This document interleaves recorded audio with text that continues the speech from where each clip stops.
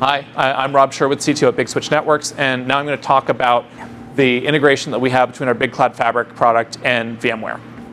So we have great support for OpenStack, but not just support for OpenStack. We've got actually really interesting support for VMware as well. So we have integration that we're going to show a demo of with vSphere. We also have some nice integration with NSX. We're not going to have a chance to show that demo. We've got it online for YouTube if people want to see it. We can integrate with vSphere directly. We can integrate with vSphere just as a data plane fabric. We also have support for VMware's OpenStack. So we're kind of trying to cover the gamut there. So when NSX does actually open up to OVSDB for the controllers, are you planning on using hardware-based VTEPs for that? That's the plan. Okay.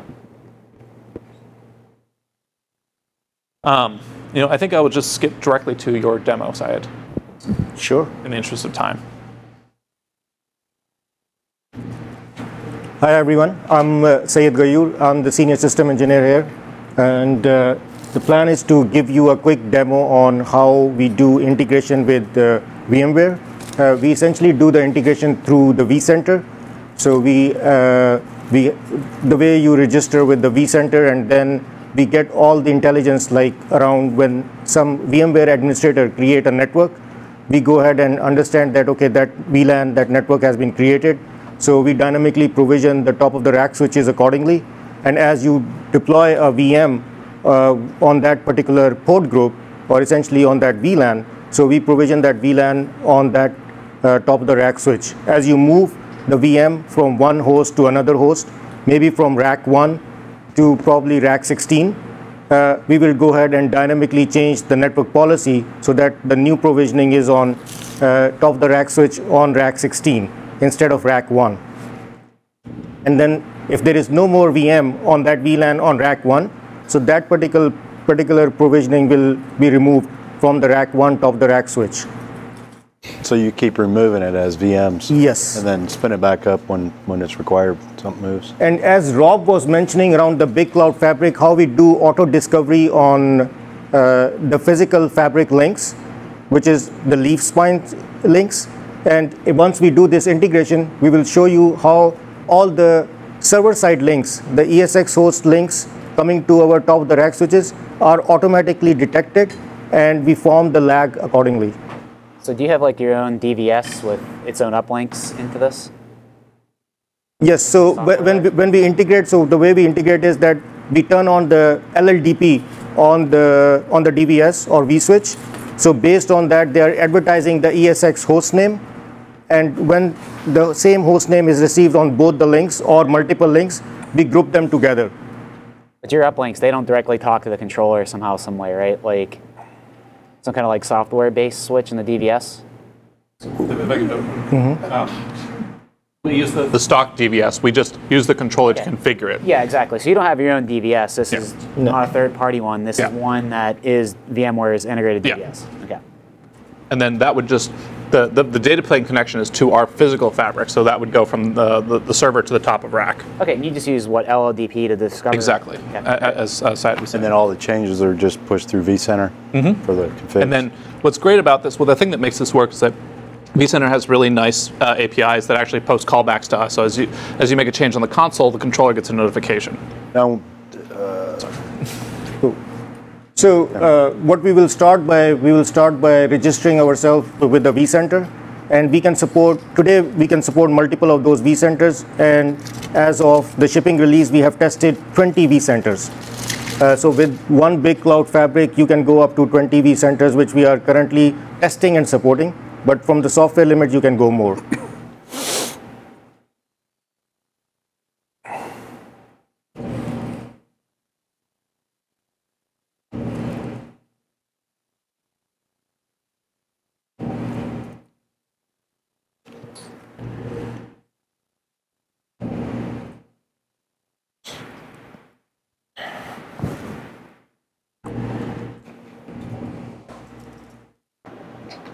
I'm simply associating this particular vCenter with a tenant, and now all the networks which will be created, or all the VLANs which will be created for within that vCenter will be associated with this tenant.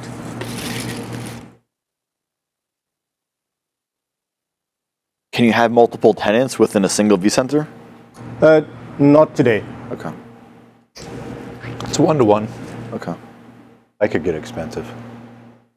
So you can see the moment I registered to the vCenter, now I have, from the network admin perspective, I know all the ESX hosts which are connected to the fabric, and also I have the inventory of the VMs which are on those hosts. And I can see that right now the attachment points are still down, since we are still learning all the ESX hosts which are connected to us. It will converge in a few seconds, and then we will have all these attachment points as up, that all these VMs are connected. And the information we are getting is around, okay, we have a VM1, he's on ESX host 1, connected to this particular port group, and then the port group is where all these links, fabric links are the server links are connected to those uplink leaf switches.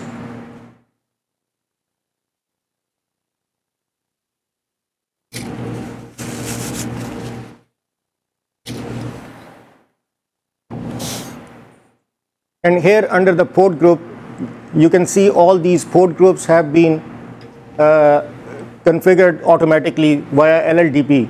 Sorry. And we have all the information which vCenter this ESX host belongs to, then what protocol we are using to bring those links up, and how these are connected around the racks. Some are connected in rack 2, some are connected in rack 1.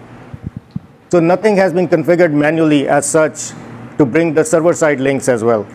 Because before you registered with vCenter, this page would have been empty. Yes. As soon as you connected, it started to pick all this information. So it's dynamically very dynamic. populating. What I'll do, I'll delete the vCenter before exiting. So you can see all of them will go away. What about the VLAN IDs for the VMs? I mean, don't you need the information to be able to prune the links for the VMs that don't exist on the server?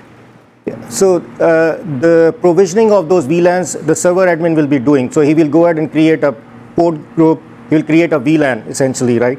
That VLAN will dynamically being provisioned based on which VM we are associating with the VLAN. So let's say I will log into that vCenter, and I'll show you, I'll associate a VM, and we'll go back and see that where this particular VM resides and how we have provisioned that. So you're not actually configuring the VLANs on the DVS? Yes. Big Cloud Fabric will not be configuring, like the controller, physical controller. So if I go in here and create a new tenant and say, create it's this a pull, VLAN. not a push. Okay, Yeah. gotcha. So Eventually, is that going to go? It's actually a religious thing for which direction the data should go. Right. At least, for what we're seeing is, so do you want your server admin to have to wait on the network admin or vice versa? Now, is that the same scenario in OpenStack? Or are you actually, because of your control over OVS?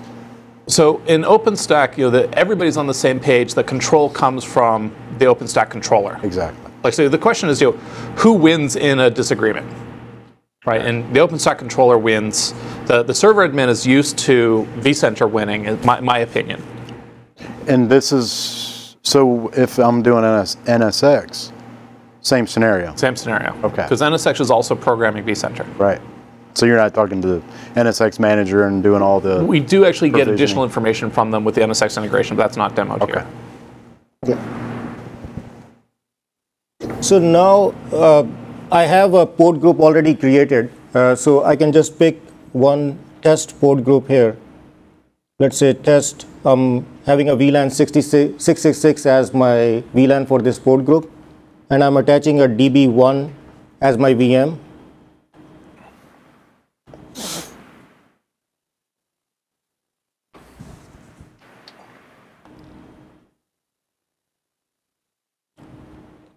Now if I go back on my endpoints,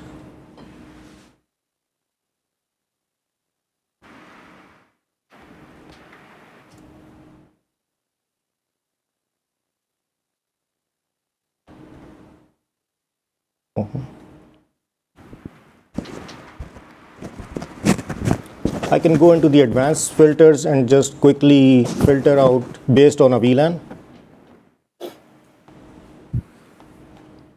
VLAN 666.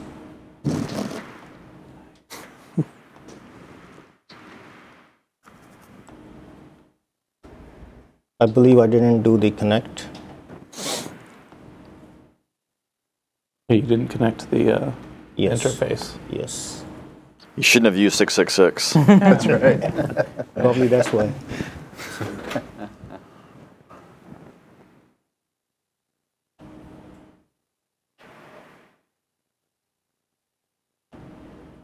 So let me just go ahead and.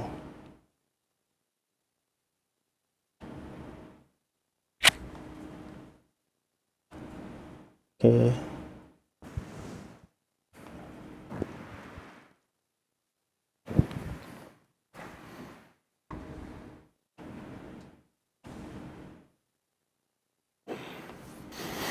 Yes.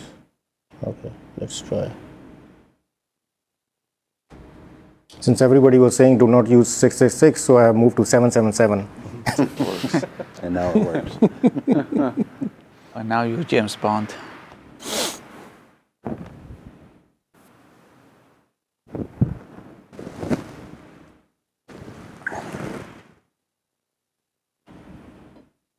Okay, there.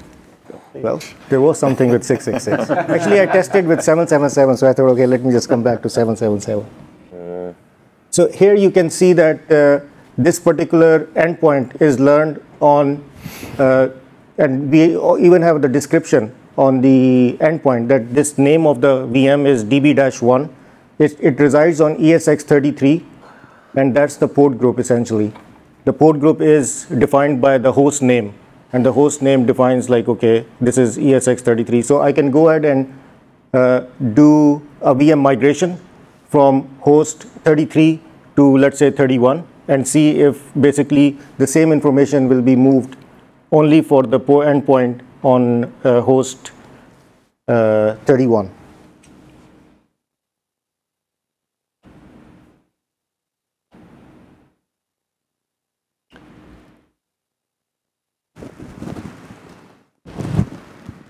While you're clicking through that, let me just voice over this a little bit. So is it clear what's going on here? So there's network state that's in vCenter that our controller is dynamically pulling out.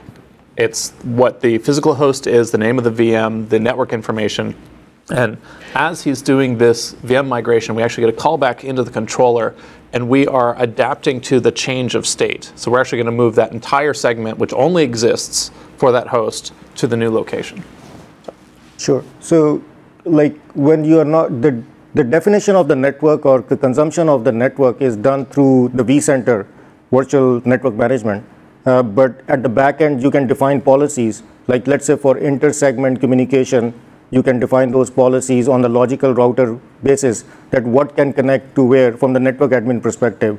While you are providing the agility to the vCenter admin, at the same time, the network admin has the control how this network will communicate to the northbound. And we will move to here. You can see this is 33. I'll go ahead and refresh. It moved to 31 host, and there is nothing which is available on VLAN 777 or any other host, because that's the only VM which is available on the network on the fabric side. And if I move on the visibility analytics side, here we have the pre-CAN dashboards available for the vCenter, and I can go into the vMotion, and you can see there were vMotions were done like pretty much around this time, and that visibility is available. That vMotion occurred around 2:16, 1 minute back.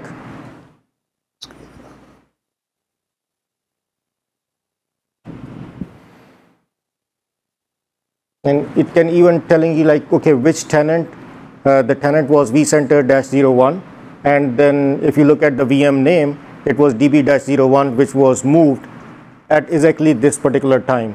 So that kind of visibility is available through Fabric Analytics. In addition to the Fabric in general, that special enhancements which we did for the VMware integration, we gave those CAN dashboards so that you can quickly go and look at different aspects of VM networking when we integrate with the VMware. So Rob, you said the single vCenter deployments. That's I guess in the absence of NSX, that is not multi-tenant capable, at least today. So, like, think of it this way: vCenter itself does not really have a notion of tenancy. Sure. So the question is, how do we map the things that vCenter understands into the things that Big Cloud Fabric understands? And we actually debated a lot of this internally, but I think that the end result of what we have is probably the right thing, at least for now, which is we'll take everything in a vCenter instance and map that into one tenant. Okay. And so if you have multiple vCenter instances, you can map those into different tenants. But conceivably, you could just as easily say, well, like if I create a logical network and you tell me what VLAN tag is present there, I could recognize that tag and treat it as a different tenant. And so, meaning it would go to another logical we have router. a different way of integrating with vCenter, which we haven't really demoed here, which is, think of it as an information siloed way, which is you tag traffic however you want, you don't do the vCenter integration that Syed is showing, right. And then we just consume VLAN tags and forward traffic around. And then you can force the multi-tenancy any way that you want using that. Now, can I use migrate VMs between tenants, vCenters, using this, or just use traditional methods of? So you'd have to use traditional methods. And so what's nice about this is the network state migration happens automatically when you integrate the controller with the vCenter. Right. If you don't do that, if you're doing something like what Matt was suggesting, then you wouldn't have the ability to do that. Okay. Do you have any layers of orchestration, like in VRO or VCO, whatever they call it this week with VMware? Have any layers of orchestration that would take a VLAN, map it to a VNI, and then create a DV port group for that? I don't know off the top of my head. Do you? So right now our integration is with vCenter. So if there is anything which is getting provision on the abstraction, the upper layer, where if they are dynamically creating a port group with a certain VLAN, then we will dynamically provision that port group. So when you map that VNI to VLAN, a DV port group gets created automatically, is what you're saying? yes, So it's orchestrated. in terms of NSX, we have the VTAP to VM visibility, so that we know which VMs are associated with which VTAP to transfer the traffic for the logical switches, and then we provide all the underlay troubleshooting from end to end, like from that VTAP to the source VTAP to the destination VTAP, just like Rob showed you the fabric trace, the test path. So we will provide you the entire test path, and at the same time you will have the visibility on which VM is essentially connected to which VTAP from the physical world perspective. So you make sure that the underlay network end to end is available from the policy perspective, from routing perspective, and then you can look into the overlay network as such. Again, it's think of it as we're a pull mechanism, not a push. So you would have to map the VLAN to VNI, and then depending on where you work, the virtual administrator has to create a DV port group for it, correct? It's not orchestrated at this point. Yeah. Okay. And here, I think I was hoping there would be a question as why 20 vCenters we are testing. We in fact have a cloud provider who is a customer who is deploying this and providing one vSphere instance per tenant. And so it's a vSphere multi-tenant hosted service. And so they are providing an air gap, not at L2, not only at L3, but also at the vCenter layer. And that's, and that provider does not have to do anything. The tenants are creating the VMs, creating port groups on vCenter, and the rest of the network, is automatically configured, completely zero touch to them. So that's been the real benefit.